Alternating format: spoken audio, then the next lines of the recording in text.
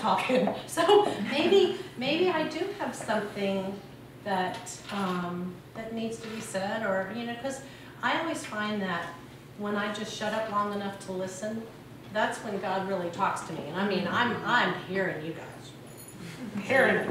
Everybody that has said anything, I've been replaying what you're saying, and I'm like, I was just thinking about that last week. Or I was just talking about clarity, focus, family, what you put into your body. Your input changes your outcome. And I'm like, how long have they known all this stuff? And where have I been? How come I didn't know any of this? So I'm going to share just a little bit of my story. I really want to hear more about like what you're doing and how what you're learning is affecting your lives and helping you make the changes. Because I'm always looking, and now even more so, looking for changes, not just for me, but for my whole family. I mean, Joe Jarbo, my husband, he's my rock. I met Joe in 2008, January 5th, 2008 at 1:45 p.m. I was late. All right. 2008, and I was diagnosed in June of 2008. June.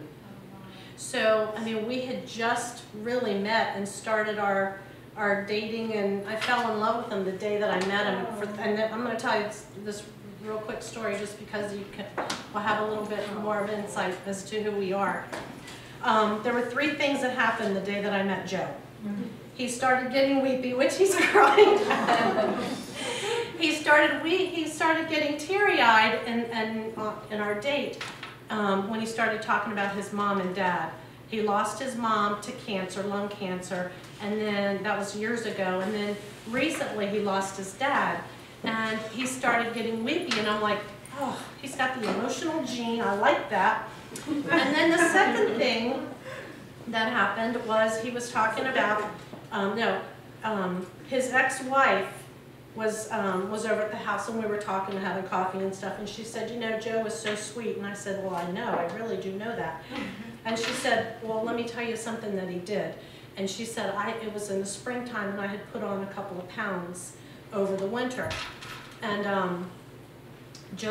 she said, and Joe just looked at me and he said, that's not fat, that's just your fur coat. I thought, winter coat. Winter coat, that's just your winter coat. And I'm like, he's so sweet. That's just like such the compassion.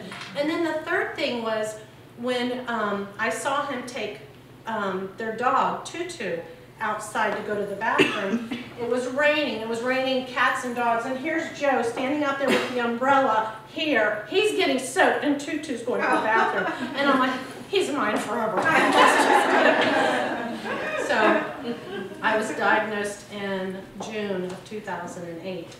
And I don't know if I just kind of shut down and just said, okay, God, I know this is not my plan. I did not plan to do this, so this must be your plan. If this is your plan, then you're going to help me do something crazy with it, because he knows my personality. I'm crazy. And I am wide open, and anybody who knows me knows that. And that's just my natural personality. I learned not to hide that, because then the people who love me for me will just come forward and be with me and embrace me the way that I am. And so, it's all about my whole journey through this is about not covering things up and not being ashamed of things, but in opening them up, because somebody out here needs to hear something that I'm saying. So I've got a couple of other funny little stories. What really helped me get through all of this is the first thing is resigning it to God. I gave it up, and I said, again, it's not my plan, it's your plan. So I can't wait to see what you're going to do with it. And being open to the possibilities, and not being afraid. I mean, I was never, ever afraid. And people would ask me, well, aren't you afraid? I'm like, well, why would I be afraid? What am I afraid of? I mean, it's not something that I have any control over at all. Now, looking back now, I have control over from now on. But I didn't have, because I was stuck back in the I don't know what I don't know. Okay, when you don't know what you don't know, you can't go where it is you should go because you don't know to go there. So as long as I was living in the land of I don't know, I was just going to continue to get more of what I didn't want. So I stopped and I thought, okay, well, I want to move to a different direction.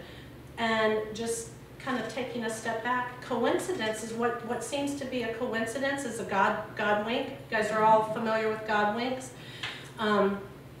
And being aware and more present in the moment. And when I'm listening to you and I'm thinking, this is a God wink. I'm supposed to hear this. What am I supposed to do with this? I don't have to know everything. I don't have to know how, or I don't have to know exactly what's going to happen. But I do know that I have connected with some amazing women tonight, and we've got work to do. We've got some fun work to do. I'm telling you. And the inspiration, you guys have just all inspired me so much. And when I met Wynn at the first, was it Ellie's Closet? What was that? I met her and I thought, she's got something good going on. I don't know what she's got going on, but I'll never forget, she delivered my first package to my house. And I'm like, she makes deliveries? She's delivering this deodorant to me? And I used to buy this stuff at like 6 and 8 at a time, and I give all my sisters, they all use it. So now, I'm thinking, you said that you got people who buy it 6 at a time. I'm like, I gotta start doing that, because I like to give things away. So, did I tell you I had ADD? It's all in fun. Okay, I'm gonna wrap up with just a real quick story. See, I knew you'd laugh at that. Okay, I'm gonna tell a real funny story about my little niece Hannah, who was one of my rocks during my entire process. Hannah is now she's 12 years old, and she's my niece. Well, I spent a lot of time with her, and she would come over to the house all the time and bring me food and bring me flowers and cards, and they made posters and stuff, and it's like, you know, these kind of little sweet things that heal you when you're going through all the junk. So they had this big dog, and this dog had all kinds of, it's a poodle, and so it gets matted in their hair, and we were sitting outside and we were combing this dog. It had all of these little sticker burrs in the hair. Well, Hannah was standing on one step up over me, and I was bald. I never wore a wig. So, and I could feel Hannah's breathing on my head, and I'm thinking, that's Hannah's little hot breath. And it was just kind of sweet. And she looks over and she says, Jan, can I comb your hair? And I said, Hannah, I don't have any hair. She says, you have stems. And so now the name of my book, I'm writing a book, and you guys have inspired me to do this too. I'm writing my book, and it's going to be called Stems. I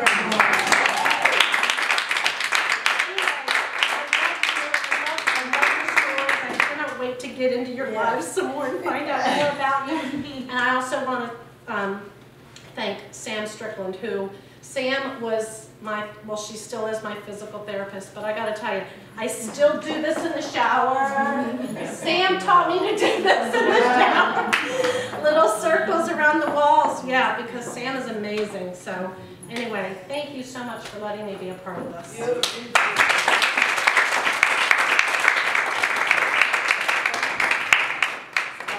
you want to talk about the Southern Maryland Women's Magazine Jan was featured in with other survivors from Southern Maryland? I brought a few of these magazines.